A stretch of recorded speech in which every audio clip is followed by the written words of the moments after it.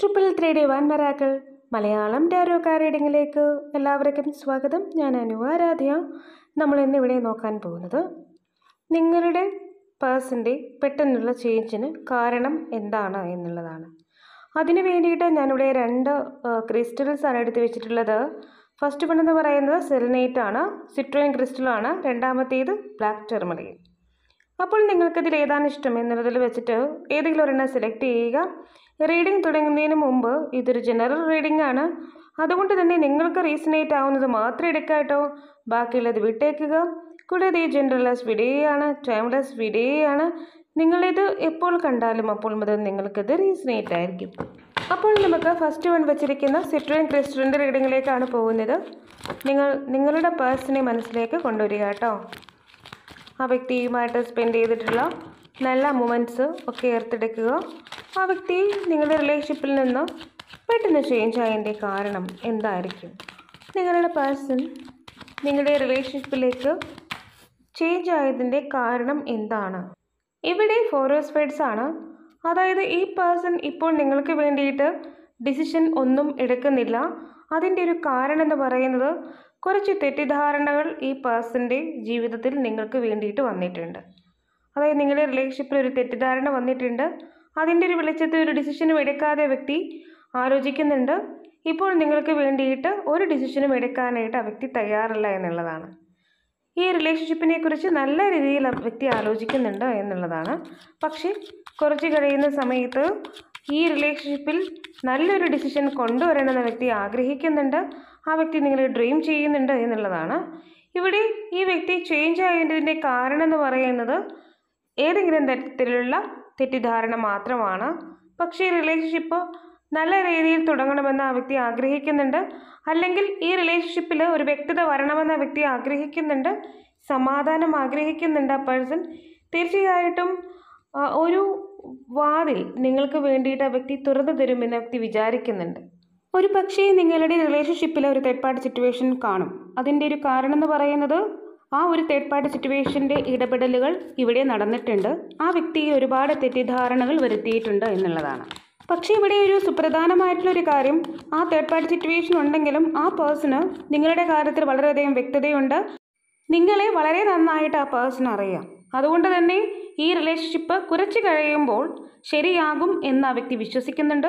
ഒരു പുറത്തുള്ള ഒരു കാറ്റും കോളും ഒക്കെ അടങ്ങി ഈ റിലേഷൻഷിപ്പ് സ്മൂത്ത് ആകാനായിട്ട് ആ പേഴ്സൺ കാത്തിരിക്കുന്നു എന്നുള്ളതാണ്. നെക്സ്റ്റ് കാർഡ് ദ ഹെയറോഫൻ്റ് എന്നുള്ളതാണ്. ഒരു പക്ഷേ നിങ്ങളുടെ കാര്യങ്ങൾ മറ്റുള്ള ആൾക്കാരുമായിട്ട് ഈ വ്യക്തി ചർച്ച ചെയ്തിട്ടുണ്ടാവാം. ഫ്രണ്ട്സുമായിട്ടോ അല്ലെങ്കിൽ തേർഡ് പാർട്ടി സിറ്റുവേഷനിൽ നിൽക്കുന്ന ആരെങ്കിലുമായിട്ടോ ഒക്കെ ആ വ്യക്തി ചർച്ച ചെയ്തിട്ടുണ്ടാവാം. അവർ ഈ വ്യക്തിയെ തെറ്റിദ്ധരിപ്പിച്ചിട്ടുണ്ടായിരിക്കാം. വേറൊരു വഴിയിലേക്ക് നിങ്ങളുടെ റിലേഷൻഷിപ്പ് തിരിച്ചിട്ടുണ്ടായിരിക്കാം. ഇവിടെ നന്നായിട്ട് ആരൊക്കെയോ പേഴ്സൺ ഉപദേശിച്ചിട്ടുള്ളതായിട്ട് കാണുന്നുണ്ട്. അടുത്ത കടുത ഹെയറോഫൻ്റ് എന്നാണ്. കാരണം ഒരുപക്ഷെ നിങ്ങൾ തമ്മിലുള്ള ഒരു പ്രശ്നങ്ങൾ ഉണ്ടായപ്പോൾ ആ വ്യക്തി മറ്റുള്ളവരുടെ അടുത്ത് അഡ്വൈസ് തേടിയിട്ടുണ്ടാവാം. അത് നെഗറ്റീവായിട്ട് നിങ്ങളുടെ റിലേഷൻഷിപ്പിൽ വന്നു ഭവിച്ചിട്ടുമുണ്ടാകാം. നിങ്ങളുടെ റിലേഷൻഷിപ്പിൽ ഉണ്ടായിരുന്ന പ്രോബ്ലംസ് നിങ്ങൾക്ക് ഈസി ആയിട്ട് അത് മാറ്റാവുന്നതേ ഉള്ളൂ. എങ്കിലും ഇപ്പോൾ മറ്റുള്ളവരുടെ ഇടപെടലുകൾ ഇതിനെ സങ്കീർണമാക്കി കഴിഞ്ഞു എന്നുള്ളതാണ്. പക്ഷേ ഇവിടെ ദ വീൽ ഓഫ് ഫോർച്യൂൺ ആണ്. കാരണം ഈ പേഴ്സൺ നിങ്ങളുടെ ഡെസ്റ്റിനിയുള്ള ആൾ തന്നെയാണ്. ഓൺ ആൻഡ് സിറ്റുവേഷനിൽ നിങ്ങൾ കഴിയുന്നുണ്ടായിരിക്കാം. അതായത് ഇണക്കങ്ങളും പിണക്കങ്ങളും ഒക്കെ ആയിട്ട് പോകുന്ന റിലേഷൻഷിപ്പ് ആയിരിക്കാം. രണ്ടുപേരും തമ്മിൽ എന്തെങ്കിലുമൊക്കെ പ്രോബ്ലംസ് ഇടയ്ക്കിടെ ഉണ്ടായിക്കൊണ്ടേയിരിക്കുന്ന ഒരു സിറ്റുവേഷൻ ഉണ്ടായിരിക്കാം. പക്ഷേ ഈ പേഴ്സൺ നിങ്ങളുടെ ഡെസ്റ്റിനിയുള്ള പേഴ്സൺ തന്നെയാണ്. പോവാനായിട്ട് വന്നിട്ടുള്ളതല്ല. ആ വ്യക്തി നിങ്ങളുടെ അടുത്തേക്ക് തന്നെ എന്തൊക്കെ പ്രശ്നങ്ങളുണ്ടെങ്കിലും വരും എന്നുള്ളതാണ്. കൂടാതെ തന്നെ ഈ വ്യക്തിക്കൊരു അറിയാം നിങ്ങൾ ആ വ്യക്തിൻ്റെ ഒരു ലക്കാണെന്നുള്ളത്. അല്ലെങ്കിൽ ഈ വ്യക്തിയെ വിട്ടിട്ട് പോകാനായിട്ട് നിങ്ങൾക്കും കഴിയില്ല, നിങ്ങളെ വിട്ടിട്ട് പോകാനായിട്ട് പേഴ്സണും കഴിയില്ല എന്നുള്ള കാര്യം വളരെ വ്യക്തമായിട്ട് ഈ പേഴ്സൺ അറിയുന്നതാണെന്നുള്ളതാണ്. ഇവിടെ തീർച്ചയായിട്ടും ഒരു തെറ്റിദ്ധാരണ വന്നിട്ടുണ്ട്. പക്ഷെ അത് ആ വ്യക്തിയെ അധികം അഫക്റ്റ് ചെയ്യുന്നില്ല. എങ്കിൽ കൂടി തേർഡ് പാർട്ടി സിറ്റുവേഷനിലുള്ള ആൾക്കാർ ഇവിടെ എഗെയിൻസ്റ്റ് ആയിട്ടും ഈ വ്യക്തിയെ ബ്രെയിൻ വാഷ് ചെയ്യുന്നതായിട്ടും കാണുന്നുണ്ട്. അതിൻ്റെ ആ ഒരു കാര്യത്തിൽ ഈ വ്യക്തിക്ക് ഒരു ഡിസിഷൻ എടുക്കാൻ കഴിയുന്നില്ല.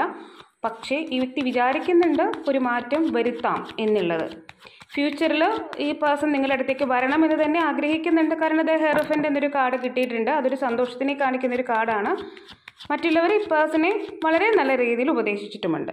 നെക്സ്റ്റ് കാർഡ് നമുക്ക് കിട്ടിയിരിക്കുന്ന 5 ഓഫ് കപ്സ് ആണ്. ഒരു റിഗ്രറ്റ് ഇപ്പോൾ ഫീൽ ചെയ്യുന്നുണ്ട്. ഒരു ഡിസിഷനും എടുക്കുന്നില്ല എങ്കിൽ പോലും ആ വ്യക്തിക്ക് നിങ്ങളുടെ റിലേഷൻഷിപ്പ് വേണമെന്ന് ആ വ്യക്തി ആഗ്രഹിക്കുന്നുണ്ട്. ആ വ്യക്തി ഇപ്പോൾ നിങ്ങളെ ഓർത്തിട്ട് ഉള്ളിൽ ഒരുപാട് വിഷമിക്കുന്നുണ്ട്.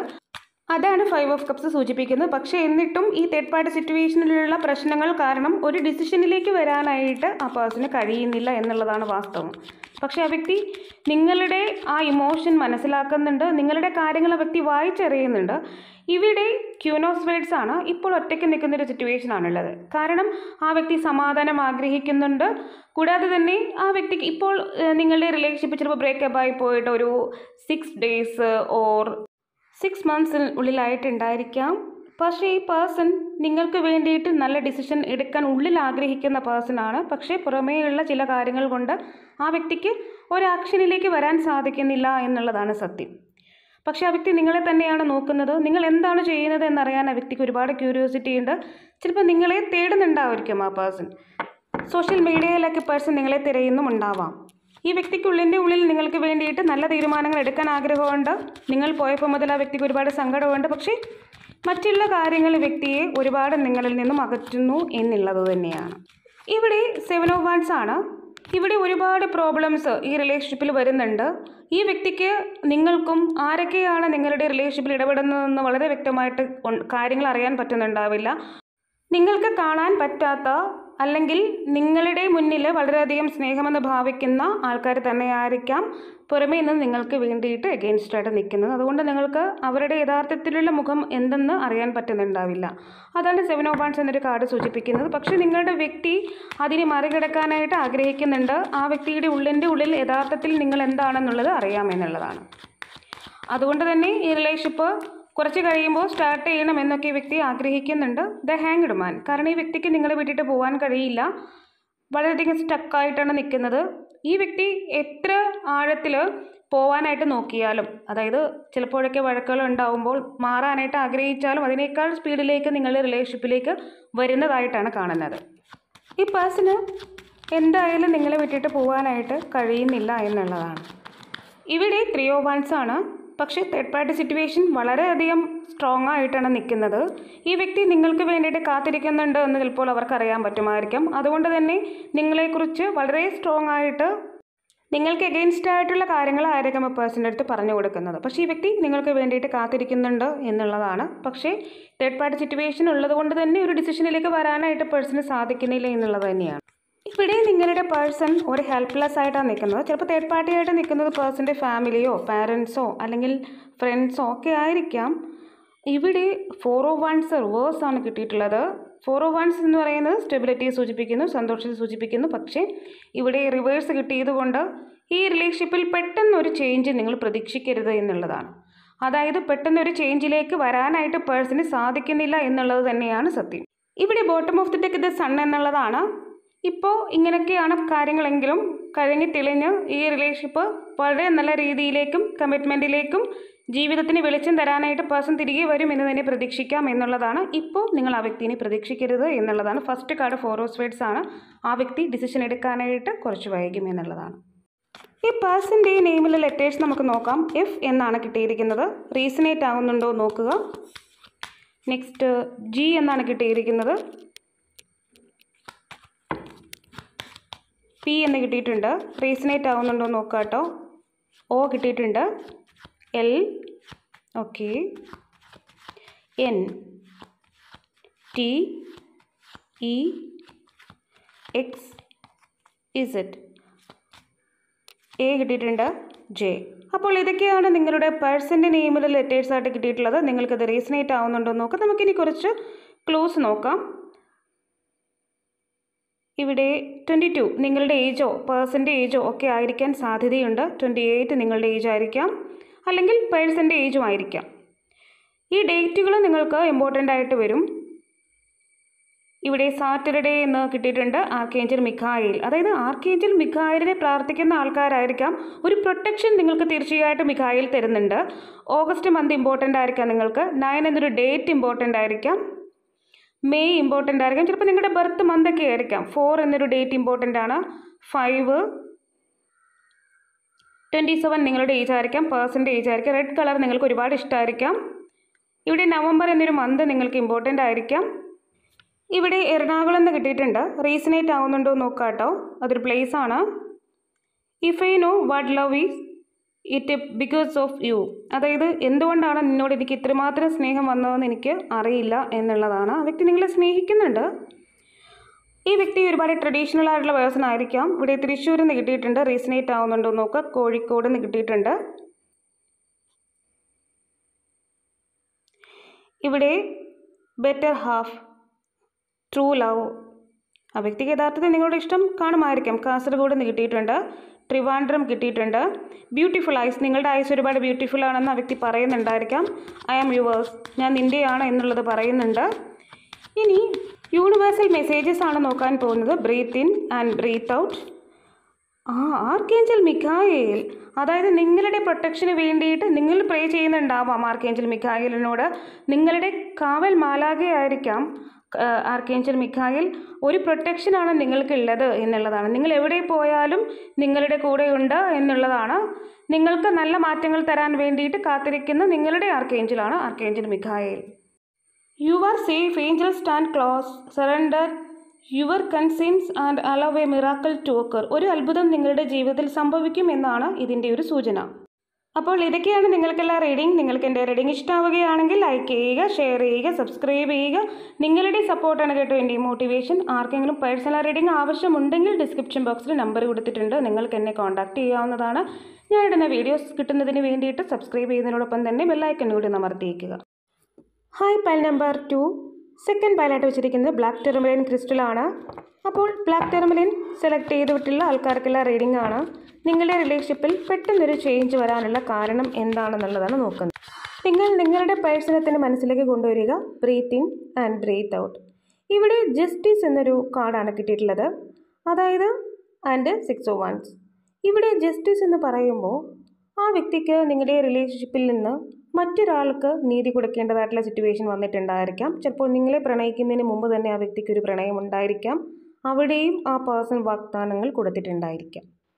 അല്ലെങ്കിൽ ഓൾറെഡി കമ്മിറ്റഡ് ആയിട്ടൊരു പേഴ്സൺ ആയിരിക്കാം. അത് അറിയാതെയായിരിക്കാം നിങ്ങളുമായിട്ട് ഈ പേഴ്സൺ അടുത്തിട്ടുള്ളത്. അപ്പോൾ അവിടെയും ആ വ്യക്തിക്ക് നീതി കൊടുക്കേണ്ടതായിട്ടുള്ളൊരു സിറ്റുവേഷൻ വന്നിട്ടുണ്ടായിരിക്കാം. അല്ല എങ്കിൽ ഈ വ്യക്തിക്കും നിങ്ങൾക്കും ഇടയിൽ ഒരു തേർഡ് പാർട്ടി സിറ്റുവേഷൻ ഉണ്ടായിരിക്കാം. ചിലപ്പോൾ ഫാമിലിയോ അല്ലെങ്കിൽ ആരെങ്കിലുമൊക്കെ ഈ പേഴ്സണും നിങ്ങളുമായിട്ടുള്ള റിലേഷൻഷിപ്പിന് എതിരായിരിക്കുന്നു.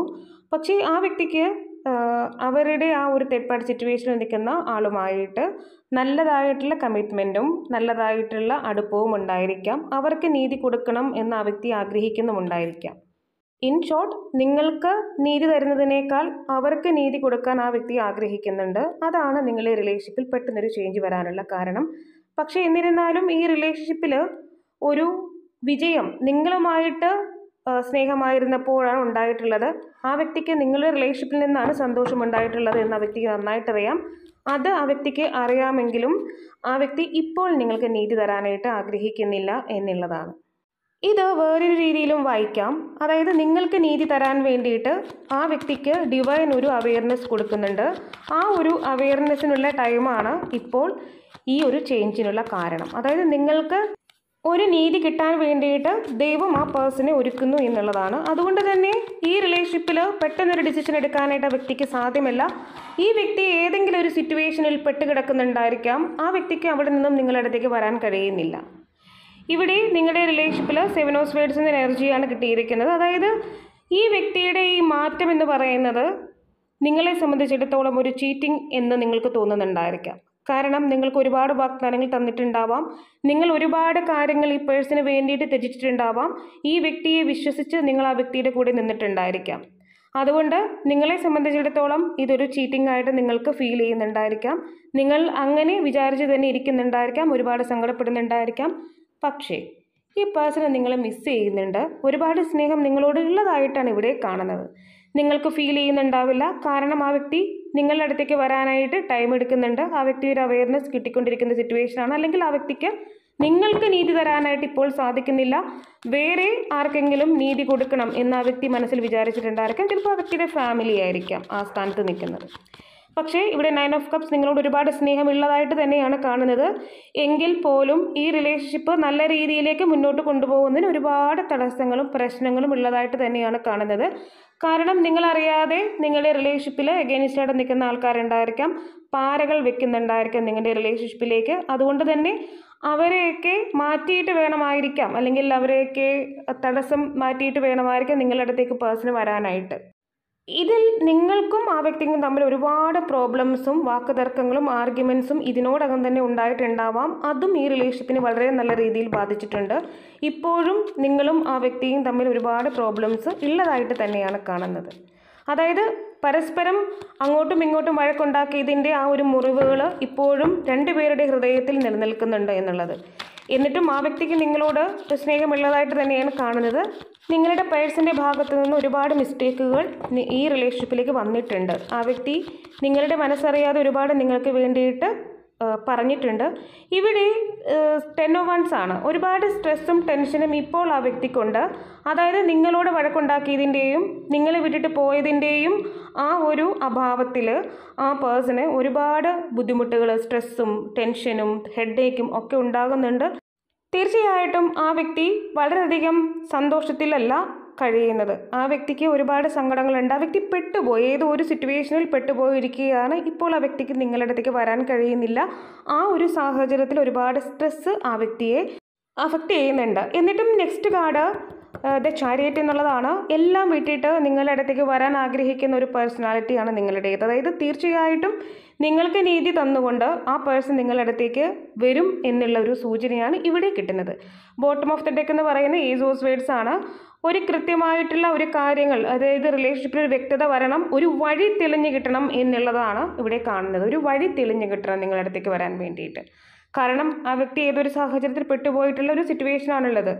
ആ ഒരു കാര്യമാണ് നിങ്ങളുടെയും ആ പേഴ്സൻ്റെയും ചേഞ്ചിനുള്ള റീസൺ എന്ന് പറയുന്നത്. അതായത് പേഴ്സൺ നിങ്ങളുടെ റിലേഷൻഷിപ്പിൽ നിന്നും ചേഞ്ച് ആയിപ്പോയതിൻ്റെ കാരണം എന്ന് പറയുന്നത് ഇതാണ്. ഇനി നിങ്ങളുടെ പേഴ്സണൽ നെയിമിലെ ലെറ്റേഴ്സ് WV കിട്ടിയിട്ടുണ്ട്. നിങ്ങൾക്കത് റീസണേറ്റ് ആവുന്നുണ്ടോ നോക്കുക. Z എന്ന് കിട്ടിയിട്ടുണ്ട്, X കിട്ടിയിട്ടുണ്ട്, G, N കിട്ടിയിട്ടുണ്ട്. നെക്സ്റ്റ് കാർഡ് J കിട്ടിയിട്ടുണ്ട്, A കിട്ടിയിട്ടുണ്ട്, E കിട്ടിയിട്ടുണ്ട്, Q, H, K. അപ്പോൾ ഇതൊക്കെയാണ് നിങ്ങളുടെ പേഴ്സൻ്റെ നെയിമിൽ ലെറ്റേഴ്സായിട്ട് കിട്ടിയിട്ടുള്ളത്. നിങ്ങൾക്കിത് റീസണേറ്റ് ആവുന്നുണ്ടോ നോക്കാം കേട്ടോ. ഇനി ക്ലൂസ് നമുക്ക് നോക്കാം. ആർക്കേഞ്ചൽ യൂറിയലിനെ പ്രാർത്ഥിക്കുന്നുണ്ടാവും. നിങ്ങൾക്ക് ഫിനാൻഷ്യൽ അബണ്ടൻസ് ഉണ്ടാകുന്നുണ്ട്. തേഴ്സ്ഡേ എന്നൊരു ദിവസം നിങ്ങൾക്ക് ഇമ്പോർട്ടൻ്റ് ആണ്. ഫാമിലി എഗെയിൻസ്റ്റായിട്ട് നിൽക്കുന്നുണ്ട്. ജൂലൈ മന്ത് നിങ്ങൾക്ക് ഇമ്പോർട്ടൻ്റ് ആണ്. 6 എന്നൊരു ഡേറ്റ് ഇമ്പോർട്ടൻ്റ് ആണ്. പിങ്ക് കളർ നിങ്ങൾക്ക് ഒരുപാട് റീസണേറ്റ് ആയിരിക്കാം. ആ വ്യക്തി കളേർഡായിട്ട് ഹെയർ ചെയ്ത പേഴ്സൺ ആയിരിക്കാം. 25 ആ വ്യക്തിൻ്റെ ഏജ് നിങ്ങളുടെ ഏജ് ആയിരിക്കാം. 11 എന്നൊരു ഡേറ്റ്, 18 എന്നൊരു ഡേറ്റ് ഒക്കെ നിങ്ങൾക്ക് വളരെ അധികം ഇമ്പോർട്ടൻ്റ് ആണ്. ഇവിടെ your feelings I can never replace, നിൻ്റെ ഫീലിങ്സിന് പകരം വെക്കാനായിട്ട് എനിക്ക് യാതൊന്നുമില്ല എന്ന വ്യക്തി വളരെ ഭംഗിയായിട്ട് പറയുന്നുണ്ട്. ബെറ്റർ ഹാഫ്, നീ എൻ്റെ ബെറ്റർ ഹാഫാണ്, അതെനിക്ക് നന്നായിട്ടറിയാം, ഞാനത് ബിലീവ് ചെയ്യുന്നു എന്നുള്ളതാണ് പേഴ്സൺ നിങ്ങളോട് പറയാനായിട്ട് ആഗ്രഹിക്കുന്നത്. ഐ ലവ് യു എന്നുള്ളതാണ് പറയുന്നത്. ഞാൻ നിന്നെ ഒരുപാട് സ്നേഹിക്കുന്നുണ്ട്. ഇവിടെ ട്രിവാൻഡ്രം എന്ന് കിട്ടിയിട്ടുണ്ട്. നിങ്ങൾക്കത് റീസണേറ്റ് ആവുന്നുണ്ടോ നോക്കുക. അടുത്ത് തൃശ്ശൂരിന്ന് കിട്ടിയിട്ടുണ്ട്. റീസണേറ്റ് ആവുന്നുണ്ടോ നോക്കുക കേട്ടോ. ഇവിടെ അടുത്ത കാർഡ് പൊളിറ്റീഷ്യൻ എന്ന് കിട്ടിയിട്ടുണ്ട്. You are my endless happiness, നീ എന്നും എനിക്ക് അവസാനിക്കാത്തൊരു സന്തോഷമാണ് എന്നുള്ളത് വ്യക്തി പറയുന്നുണ്ട്. ഇനി നിങ്ങൾക്കുള്ള ഏഞ്ചൽസ് മെസ്സേജസ്, യൂണിവേഴ്സൽ മെസ്സേജസ് എന്താണെന്ന് നോക്കാം. Breath in and breath out. Master Buddha, increased awareness, ഒരു അവെയർനെസ് നിങ്ങളിൽ വർദ്ധിക്കുന്നു. Deep connection, trust your inner voice, നിങ്ങളുടെ ഹൃദയം എന്താണോ പറയുന്നത് അതാണ് നിങ്ങൾക്ക് നല്ലത്, അതിനെ ശ്രവിക്കൂ എന്നാണ് പറയുന്നത്. ബുദ്ധ, ചിലപ്പോൾ നിങ്ങളിത് കാണുന്ന സമയത്ത് ബുദ്ധ ടെമ്പിളോ അല്ലെങ്കിൽ ബുദ്ധയുടെ കോട്ട്സോ അങ്ങനെ എന്തെങ്കിലുമൊക്കെ കാണുന്നുണ്ടായിരിക്കാം. പതിവായിട്ട് ചിലപ്പോൾ അതൊക്കെ സ്റ്റാറ്റസ് ഇടുന്ന ആൾക്കാരായിരിക്കാം നിങ്ങൾ. ഏതായാലും അല്ലെങ്കിൽ ബുദ്ധനെ ആരാധിക്കുന്ന ആൾക്കാരും ഉണ്ടായിരിക്കാം. അപ്പോൾ ഇതൊക്കെയാണ് നിങ്ങൾക്കുള്ള റീഡിംഗ്. നിങ്ങൾക്ക് എൻ്റെ റീഡിംഗ് ഇഷ്ടമാവുകയാണെങ്കിൽ ലൈക്ക് ചെയ്യുക, ഷെയർ ചെയ്യുക, സബ്സ്ക്രൈബ് ചെയ്യുക. നിങ്ങളുടെ സപ്പോർട്ടാണ് കേട്ടോ എൻ്റെ മോട്ടിവേഷൻ. ആർക്കെങ്കിലും പേഴ്സണൽ റീഡിംഗ് ആവശ്യമുണ്ടെങ്കിൽ ഡിസ്ക്രിപ്ഷൻ ബോക്സിൽ നമ്പർ കൊടുത്തിട്ടുണ്ട്, നിങ്ങൾക്ക് എന്നെ കോൺടാക്റ്റ് ചെയ്യാവുന്നതാണ്.